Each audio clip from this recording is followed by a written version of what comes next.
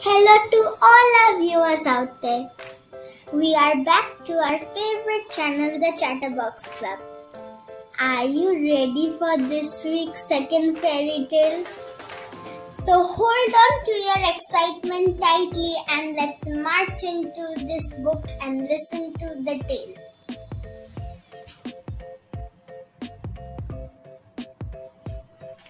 Today, we are going to read together the story of Jack and the Beanstalk, a traditional tale that has been told to children for generations.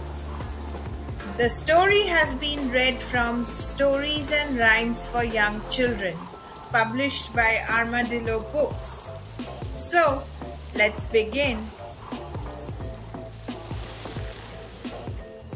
"It's no good," said Jack's mother one day. "We shall have to sell our cow. We have no money left and you are such a lazy, silly boy, Jack, that you will never find work." So Jack set off to market with the cow. But on the way he met a stranger. "Why walk all the way to market?" asked the man. "I will take the cow off your hands right away and I'll give you these magic beans in return. I think you'll agree. That's a bargain." Jack was delighted to have a handful of magic beans and he handed over the cow immediately. But Jack's mother was furious. "You are a stupid, idle boy," she cried. "And you will go straight to bed without any supper." And she threw the beans out of the window. The next morning when Jack woke up, he thought that the room seemed very dark. He looked out of his window and was astonished to see that an enormous bean plant had grown beside the house. Its top disappeared into the clouds. Now Jack was a lazy boy, but he was brave too. He clambered out of the window and began to climb up the beanstalk. Jack climbed and climbed until he came to the top of the beanstalk in a land above the clouds.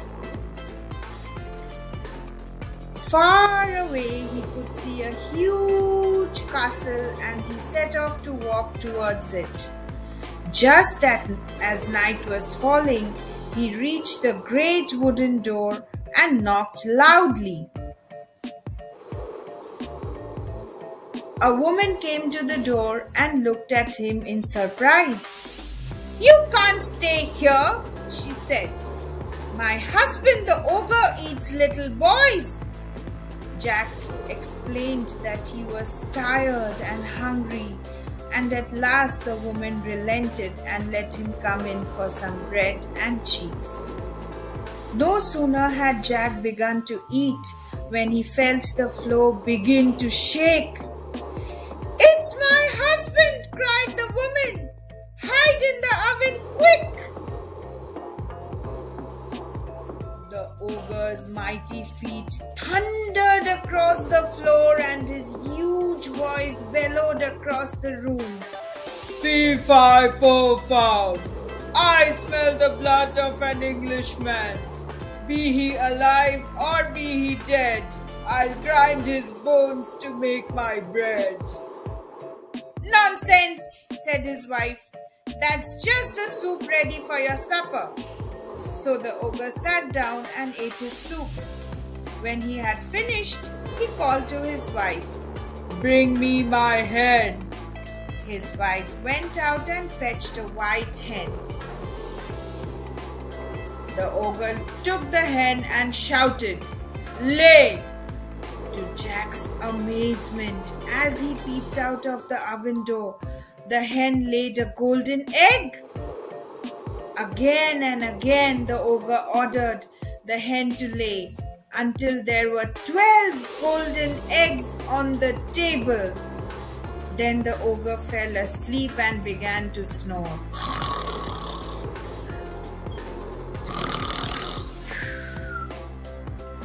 When he heard the ogre snoring, Jack jumped out of the oven, picked up the magic hen, and ran away as fast as his leg would carry him. He scrambled down the beanstalk and stood breathless in front of his mother. "Why, Jack!" she cried. "That is the hen that the wicked ogre stole from your poor father. Now our troubles are over." But although Jack and his mother became quite wealthy, the boy still had a spirit of adventure. One day, he climbed the beanstalk again and made his way to the ogre's castle. Once again, he hid and heard the ogre's great voice. "Fee, fi, fo, fum. I smell the blood of an Englishman. Be he alive or be he dead, I'll grind his bones to make my bread."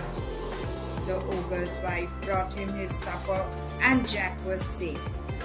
After supper, the ogre called for his money bags. As Jack watched, he counted out bags and bags of gold coins.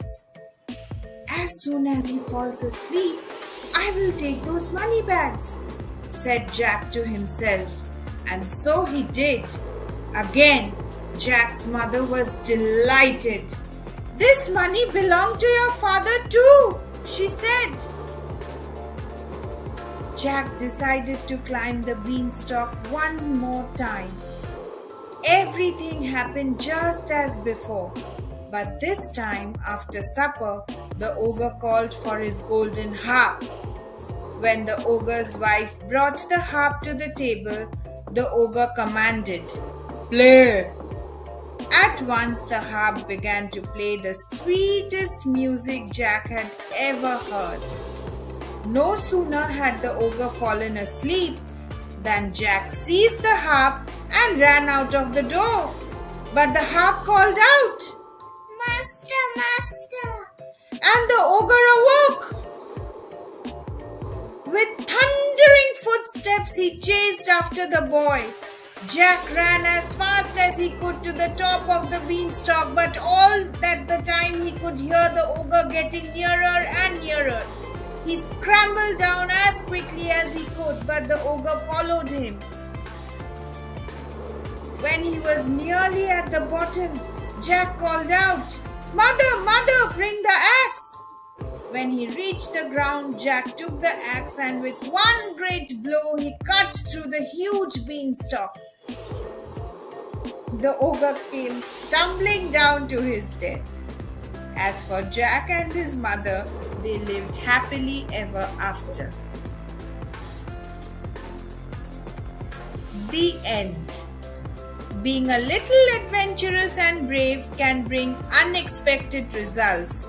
Just like our little Jack, who took a huge risk and took advantage of the opportunities that life gave him. So, never miss out on yours. You never know, there might be something huge waiting for you out there. Till then, bye-bye. Please like, share and subscribe my channel for more fun videos. And feel free to email us at chatterboxclub88@gmail.com.